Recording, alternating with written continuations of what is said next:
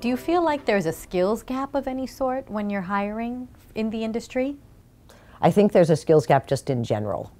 And my comments in that regard is outside the United States.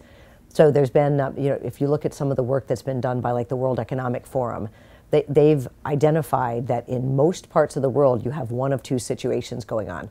You either have an extreme workforce shortage, a talent shortage, like in the United States where you just don't have enough people that have the skill, and then in places outside of the United States, in a lot of the developing countries, the problem is actually you have plenty of people, they just don't have the requisite skill, even like foundational skill.